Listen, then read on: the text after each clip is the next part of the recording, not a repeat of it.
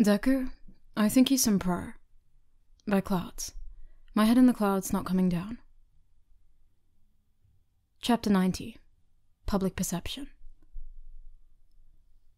Tragic hero. In ancient times, long before quirk or even modern conveniences were even imagined, there was a trope in Greek theatre about a tragic hero. It was a character who had high potential, and who should have had the world in their hands, but fell from grace because of their own hubris and tragic flaws. Is there any other way to describe Endeavor's recent downfall? A press conference earlier today revealed that Darby, a serial arsonist and member of the League of Villains, to be Toya Todoroki. Endeavor's oldest son was reported dead almost 10 years ago, at the age of 13, but that is obviously not the case. It remains to be seen whether that story was a cover-up by Endeavor, or whether he, too, genuinely believed his son was dead.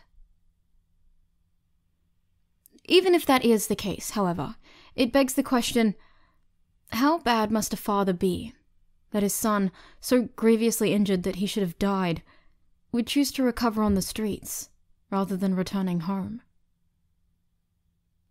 Sadly, though, this doesn't come as a surprise. After Endeavor's defeat by Stain, and with his track record, it was only a matter of time before the evidence became too much to ignore. Which is why his arrest, which a year ago would have been the only newsworthy story for 2 weeks, was completely overshadowed by that of his son and his band of murderous misfits. Hero arrests always make the news, but Endeavor was never truly a hero, was he?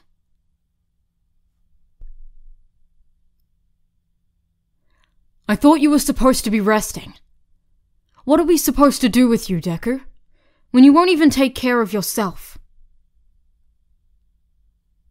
Izuku winced as Sir Nightaye's voice carried through the hospital. I feel fine, Nighteye. And look, I'm in bed. That means I'm resting, right? Nice try, kid. Eraser huffed. He seemed more tired than usual today, but he had evaded the question when Izuku tried to bring it up. You realize we all saw the article you published, right? Taking down the former number 2 hero does not count as resting. Oh. Izuku blushed. I mean, it was just an article.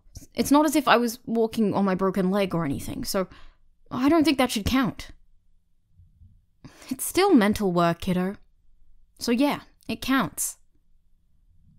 Mr. Oak ruffled his hair. If Shinso broke his leg, would you want him brainwashing people left and right? Izuku sighed in defeat. No. But scolding aside, Mr. Brave grinned. That was pretty cool. Brave. What? Brave shrugged innocently. Kid gets kidnapped, turns his captors on each other, somehow rids the world of, like, the worst villain to ever live, then turns around and takes down an abusive hero the next day. You can't say that isn't cool. Don't encourage him. Eraser hissed. Yeah, Joke agreed. And I think you're forgetting that All for One's death wasn't intentional on the kid's part. Be sensitive. Oh. Brave glanced towards him. Right. Izuku balled his fist into the sheets. He wasn't a good person. I know that. But the worst part is that I led to someone's death and I didn't even care. At the time, I was just thinking, better him than me. Does that make me a bad person? Eraser's hand on his shoulder was grounding, and Izuku let a few tears drop as he felt his heart squeeze. Kid, I think it's probably high time we got you some therapy. Izuku started to protest, then stopped himself. He was going to be a hero. They learned in rescue classes how traumatic things like kidnapping or hostage situations could be to civilians. So, what made him think that he was better than anyone else at handling this? If it were Katsuki or Uraraka, Izuku would obviously encourage them to get some help, at least for the first couple of weeks. So, what made him any different? He took a deep breath. I think you might be right.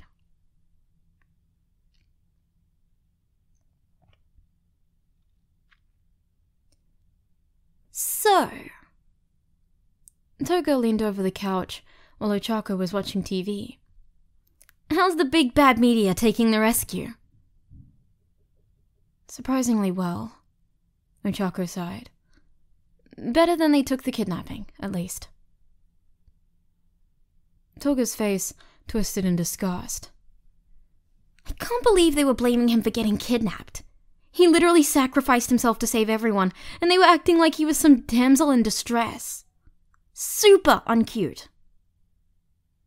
Yeah, well, some people are just prejudiced. Ochako slumped back. I don't get how Deku deals with it every day. I would snap. Toga nodded somberly. I would definitely stab someone. I'm just glad we're in the dorms and he doesn't have to take the train anymore, Ochako said. There were just so many times he would come in, casually saying that someone had given him a death threat or told him that he would never be a hero. I can't even imagine. I guess it's a good thing Deku's so strong then, huh? Toga shrugged, and jumped over the couch to sit next to her. Maybe that's why you like him so much. What? Ochako stammered. I mean, how did you... Toga giggled. It's not a bad thing, Ochako. Having crushes is super cute, and Deku's a cutie pie, so you picked a good one. Ochako sighed. I don't know. Even if he likes me back, which isn't a guarantee, we're both so busy being heroes. Toga sat up, so that she was nose to nose with Ochako. You're never too busy for love. You're just scared, but heroes aren't cowards. Get it? Ochako leaned back, eyes wide. Got it. Toga smiled, fangs on full display. Good. Now let's watch a movie. The news is so boring.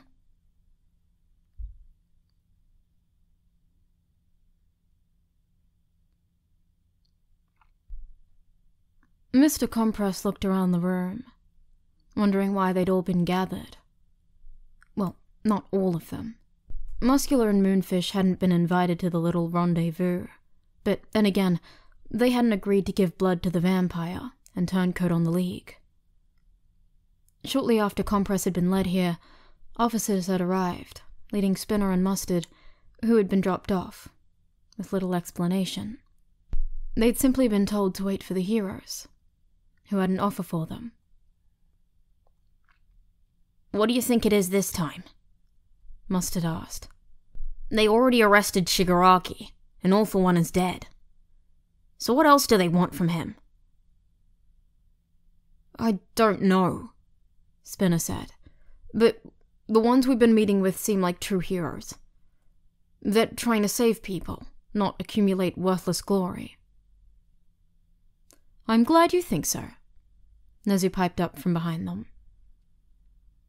They jumped to their feet to see the principal of UA smiling at them. They hadn't even realized the door had opened. Eraserhead was standing in the open doorway, and the boy standing behind him could be none other than Deku, the one they were supposed to kidnap, and ended up saving instead.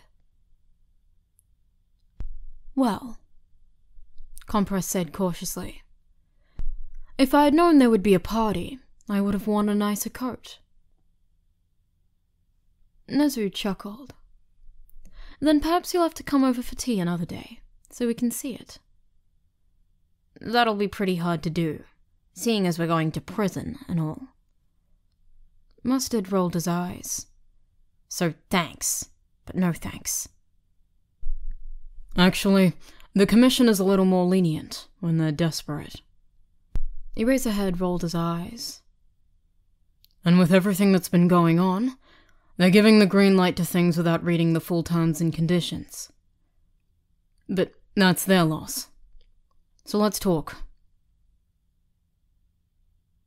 Compress glanced between the heroes in confusion. I am afraid that I find myself a tad lost from my observations. The commission did not seem desperate to save a quirkless student. No offense to young Deku here. None taken, Deku said. If they hadn't had a team of heroes pushing to save me, the commission would have probably been happy to make me a martyr and let people keep thinking that quirkless equals useless. That's partly why I need to thank you. Without your help, it would have been much more difficult for Toga to enter the League's hideout undetected. So, thank you. I owe you my life. Mustard looked shocked, and Compress could have sworn that Spinner was blushing. It's no big deal. Just what true heroes would do, right? Like Stain toward. Exactly, Nezu said. However, the commission is not necessarily fond of the place that Stain has taken in the hearts and minds of the people in Japan. That's where you come in. Really? Mustard snorted. I doubt they'd like a bunch of villains anymore. But you're not a bunch of villains. Deku smiled. At least, not according to public perception. My kidnapping was better news than your capture, so your information was never released. And as for his followers, you know Stain's ideology better than anyone. Spinner looked at him suspiciously. What are you getting at? Deku's smile got wider. Society needs to change. We all know that, but you've read the articles I wrote. Murder isn't gonna be enough.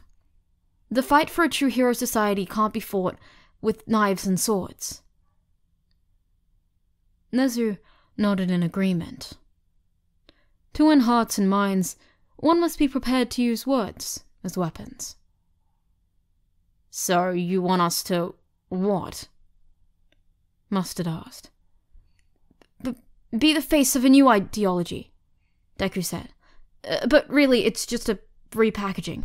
Keep the portion of Stain's ideals that makes society better, and spin it so it sounds like it's coming from the civilian side, rather than villains. It'll make the changes seem a bit more conservative, and get people on board. Basically, the plan is for you to become social media sensations and popularize a rebranded version of Stain's ideals. Eraser explained bluntly. Who knows if it will work, but it'll count as community service while you serve house arrest. Compress exchanged glances with the other two, before grinning. Then let's put on a show.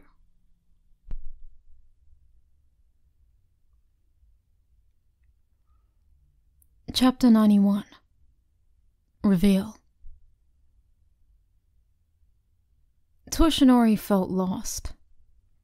Mirio had ordered ramen to celebrate their nemesis's defeat, which was a sweet gesture. And there was something surreal about sitting here in an empty classroom, eating ramen with his protege as the sun set through the windows. But it just felt... perhaps empty was the best word to describe it. Or maybe hollow. It didn't feel real, or anything like what he'd expected, that was for sure. And it didn't even feel like the first time he'd assumed, incorrectly of course, that All for One was gone for good. The first time, he'd been busy recovering from his injuries, and he had taken the symbol of evil down with his own 2 hands. So even if he had the time to process it, it would have felt real and complete somehow. But he hadn't been the one to take his nemesis down, and it hadn't even been Midoriya. No, All for One had been taken down by his own hubris, and the people he'd seen as mere puppets in his plan, with one very important catalyst. Izuku Midoriya. I used to be quirkless, you know. Toshinori broke the silence. Before I met Nana and received One for All. Midoriya set down his spoon. I think you mentioned that. Toshinori nodded absently as he played with his food. I had the dream of becoming the symbol of peace, but I couldn't do that without a quirk. Or at least, I thought I couldn't. Now I'm not so sure. It would have been more difficult, Midoriya acknowledged. But just because you've got an amazing quirk doesn't mean you're any weaker, All Might. You're still an amazing hero. Toshinori smiled sadly. Thank you, my boy. But I'm not sure that is entirely true. I took the easy path. And you took it well, Midoriya insisted. You've done a lot of good, All Might. Sure, maybe you still could have accomplished all your goals if you stayed quirkless like Deku, and that would have been super awesome. But just because you received a quirk that made your life easier doesn't mean you didn't have to work hard to get where you are. You're the symbol of peace for a reason, All Might. You might have made some mistakes, but you're working on them and stuff, right? That's what being a hero is all about. Making the world a better place, starting with ourselves. Toshinori chuckled. You always know just what to say, don't you, my boy? Midoriya shrugged. I mean, there's a reason you chose me, and it's not just because Sir told you to. You liked that I could be happy and bring hope, right? Toshinori sighed. I'm just wondering if I should have passed it on at all. It's obviously not as miraculous as I originally believed, if All for One could be taken down by any old... Whoa, stop right there. Midoriya shook his head fondly. Just because Deku is quirkless doesn't mean All for One wasn't strong. One for All is an amazing legacy. Deku's accomplishments don't discount that. Oh. Toshinori blinked, then rubbed the back of his neck and chuckled awkwardly. I suppose I'm falling into those old biases again, aren't I? Yeah, Midoriya shrugged. But you're trying, and that counts for a lot. Now, come on and pass me a little more rice. We're supposed to be celebrating. Yes, we are, Toshinori laughed. Yes, we are.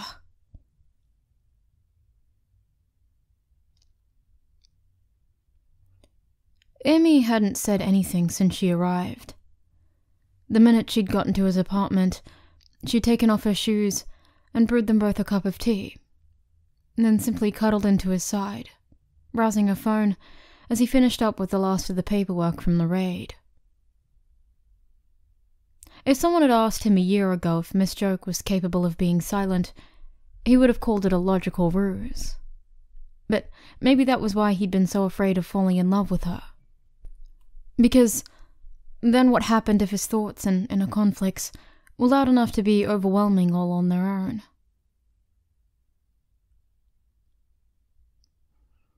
He missed Oboro. He missed what he'd had with him and Hisashi, and mourned that loss already. So, having it all shoved in his face again, this time turned completely on its head, Felt like having a rug pulled out from underneath him. It was just like when he thought that Oboro was cheering him on, only to find out that he'd died. Except he hadn't. Not really. It sucked. We don't even have him back. The thought slipped out of Shota's mouth before he could stop it. He's changed too much, and All for One messed with his brain. He's not the kid I knew anymore, Amy. Amy sat up and grabbed his hand. I know, but are you really ready to give up on him? I know I never got the chance to know him, but from what you and Mike have said, he sounds like a really great guy. He was, Shota said helplessly. But he's been a villain for the past 10 years. The Oboro I know wouldn't have done that. But you said it yourself. All for One messed with his brain, Amy said. Maybe now that he's gone, there's a chance you can get your friend back. And what then? Shota asked. What if we do get him back and he's still different? What if I'm different, and we just don't fit together easily like we did back at UA? Amy cut him off by squeezing his hand tightly. Then you'll find a way to make it work. We're not a perfect match, are we? And we still found a way. Shota rolled his eyes. You mean you found a way? You just kept attacking my walls head on until there was a large enough gap for you to squeeze your way in. It was a war of attrition. Amy giggled. Okay, maybe. But still, give it a chance, sure. If not for your sake, for his. Or Mike's. Why do you have to come at me with logic? Shota groaned. How would we even begin to find out how much of Kurogiri is still Oboro, though? And how much was All for One? Well, All for One isn't the only person we know with the habit of messing with people's brains, Amy said playfully. Shota narrowed his eyes. If you're making a joke about my logical ruses. Amy snorted. No, you're not that good. I was thinking about Shinso. Shota sat up straighter. You think he could brainwash All for One's influence out of him? Amy shrugged. It's worth a try. Besides, the kid is getting too good at jokes and pickup lines. He needs something to keep him out of trouble at this point. Shota smiled and slumped against the couch. I'll talk to him tomorrow. Amy gave him a sly smile. I already did. He'll be at the hospital at noon. Good luck, Sher.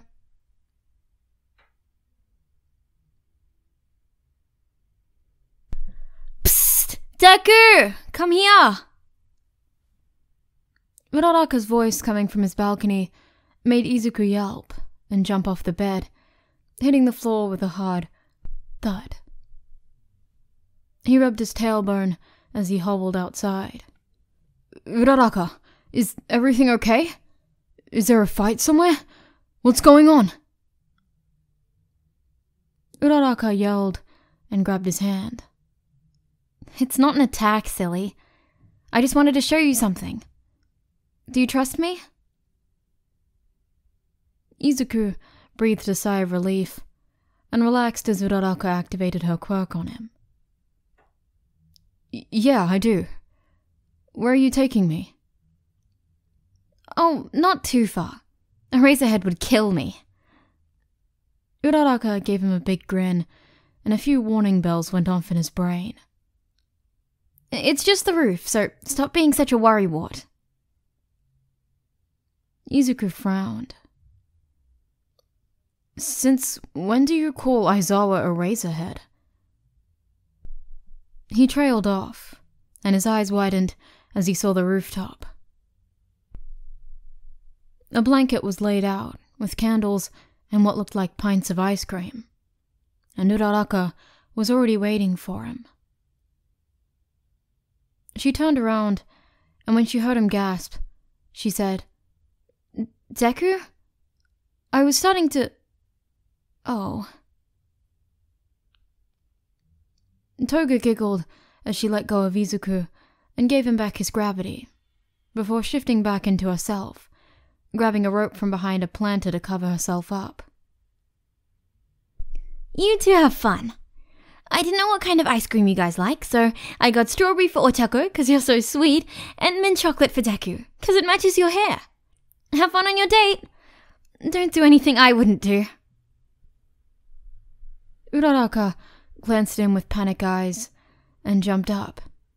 "Toga! Wait!"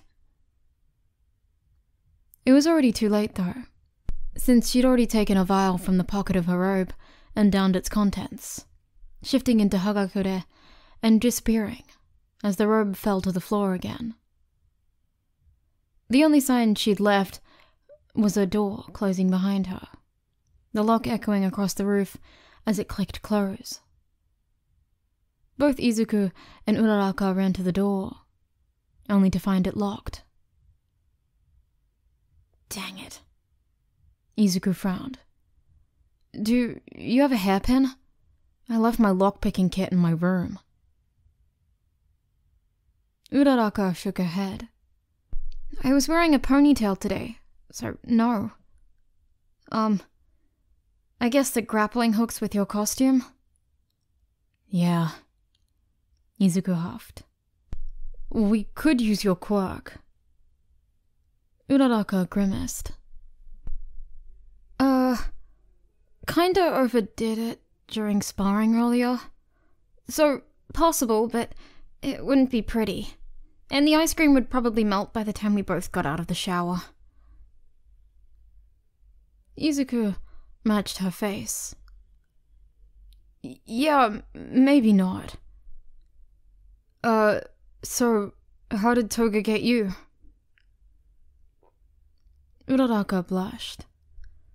"Well, I thought she was you, and she said she had something to show you on the roof." Izuku sighed. "I didn't even question it until we were already in the air." "Well, I'm glad you trust me so much," Uraraka giggled. "But, it kinda got us trapped. Aizawa was gonna give you detention for getting kidnapped again." Izuku shot her a playful glare. "Don't forget you'll be right there with me." "I'm with you right now, aren't I?" Izuku's eyes widened, and she looked away. Any idea what Toga's goal was with this whole logical ruse thing?" Now it was Izuku's turn to blush. I'm pretty sure she said it was a date. I'm, not really sure why she thought that. Not that I don't like, I do, I mean, I don't, I mean, I'm sure it's just faster if I jump, right? That'd be the quickest way down." Uraraka laughed. "Has Toga been teasing you about having a crush too?" "She's been trying to get me to just grab the bull by the horns, but, I guess she got tired of waiting." "Yeah, Toga isn't very well known for her patience," Izuku agreed. Then did a double take. "Wait, did you just say crush?" Maybe?" Uraraka huffed, and her face filled with determination. "You know what? Yeah. Toga already spilled the beans anyway, so might as well just face it head on, right? Deku, I like you." Izuku gulped. "Oh." Uraraka nodded. "Yeah, and if you don't feel the same way, then that's fine, but no!" Izuku waved his hands frantically. I mean, yes? I mean, anyone would like you. You're smart and pretty and a really good fighter and... Wait, does this mean I should call you Ochako now? Or does that come after ice cream? Ochako blushed and ducked her head. You can call me Ochako if you want, Deku. I think it's cute. Okay. Izuku's mouth felt dry, and he had no idea what to do with his hands, so he ended up just gesturing awkwardly to the blanket. So... shall we? Ochako giggled and grabbed his hand, pulling him down onto the blanket as she sat down. We shall.